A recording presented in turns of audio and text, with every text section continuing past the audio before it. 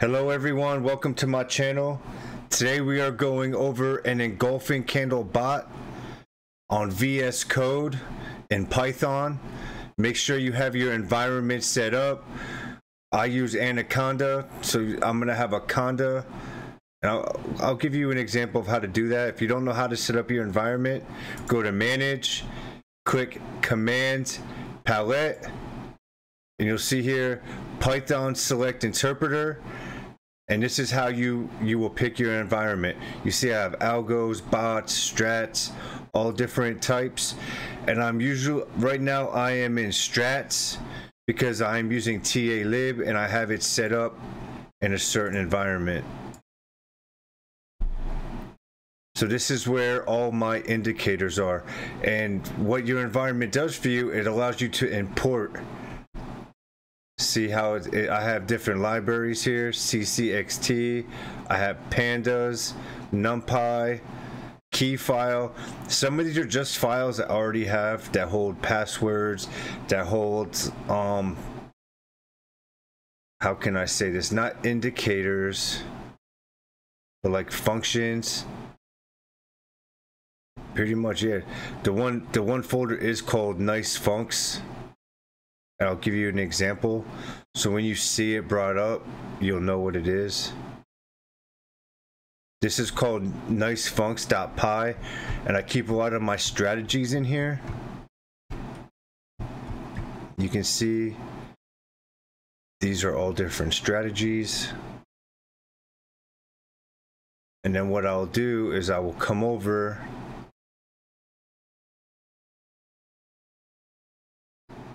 and I'll import it. So you see import nice funcs as n. This n represents something from this folder.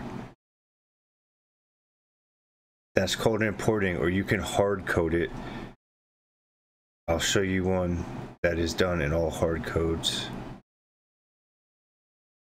This bot is hard coded, which means I don't import anything.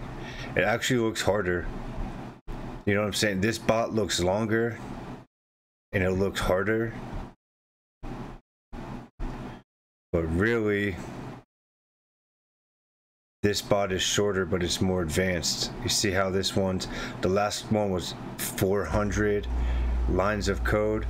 This one's only 88, but I'm importing different functions from different folders. It's like a consolidation. So I don't have long pages. Like, why reinvent the wheel? You know? So in this one, I import everything. I connect to my exchange here. You put I import my key. You see, I have key file as K. So I imported my codes to connect to this exchange. You're gonna have to go to your exchange and connect to an API to get on here. And once you connect to your exchange, you hard code what symbol you want, position size, target, max loss, your params. And now this is just your bot. You're gonna tell your bot what to do. Your symbols and your P&L close. It's gonna have your buy, your sells, your sides, your sizes, your ask and bid price is coming from the order book.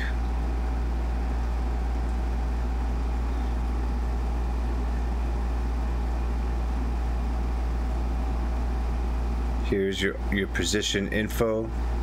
It's going to be printing it for me. You see at the bottom here I have it printing. This bot is running. It's printing for me all the data, what's going on, open positions, when to buy an order, when to sell an order. Just made a buy order because there was engulfing candle, sleep 2 minutes. So I'm running this live right now.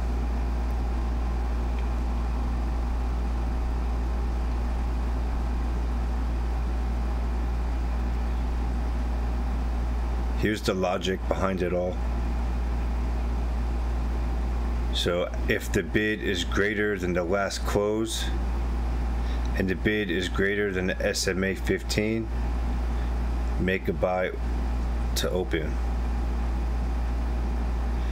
If the bid is smaller than the last close and the bid is smaller than the SMA 2015 minute, make an order to sell.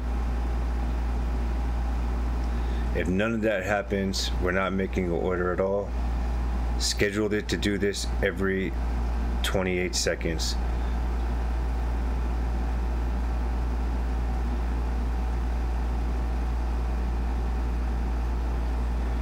I also have a fail-safe here. If the internet or the power goes out, we shut down for 30 minutes and then we try to restart. So this is running. This is just a basic bot. I'll bring it up.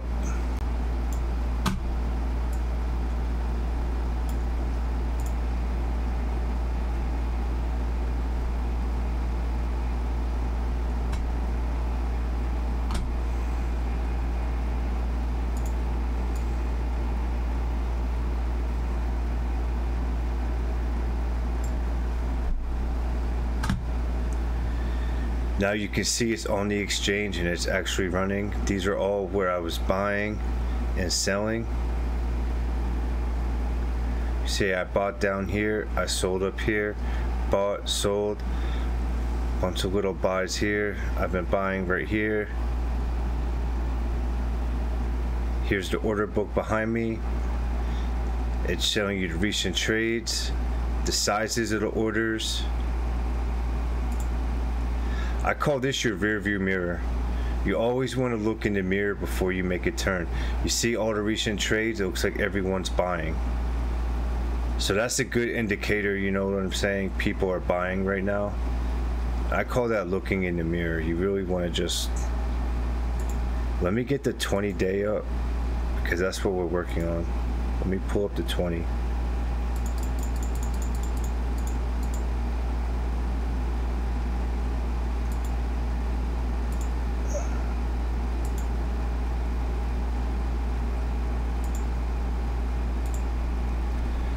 So this is basically what we're doing. If the candle is above this, we buy.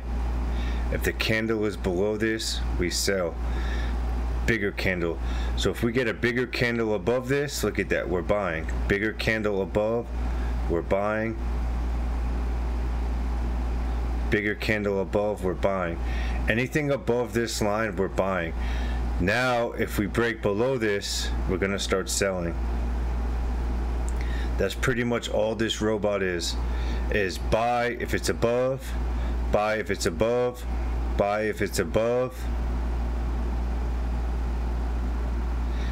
take profit at 8%, and then we'll start making, if we start getting bigger candles below this, we'll start doing sell orders, take profit at 8%. Always look at your order book. This is where we're getting, our robot is getting its information from here, from the order book. You know, the trades that are coming in. But then besides that, the simple logic is big candle above, buy, big candle below, sell. Simple bot. Just wanted to show you guys what I'm doing. You can see it's making a lot of little trades.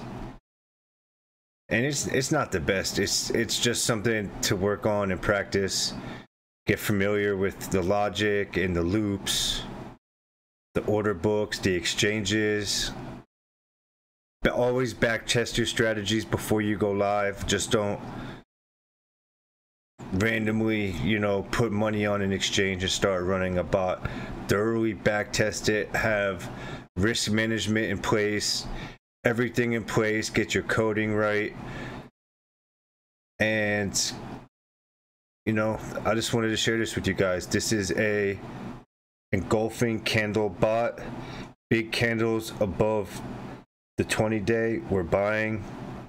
Big candles below the 20-day, we're selling. Basic bot. I have probably 100 of them. Some of them are more advanced, but I feel like this is a good one where I can get on and talk to you guys about it. just something that we're working on. Big candle above the 20, buy. Take profits up top, take profits, and then we'll start reversing our orders. If we break this line here and the candles get big below, we'll start doing sell orders. All right, everybody, thank you for tuning in. If you like the content, if you have any questions about the codes, back testing, the exchange, API, I use Visual Studio Code. I'm coding in Python. I use Anaconda as my virtual environment. That's basically it, you know. Thank you for tuning in, everybody. Have a great day.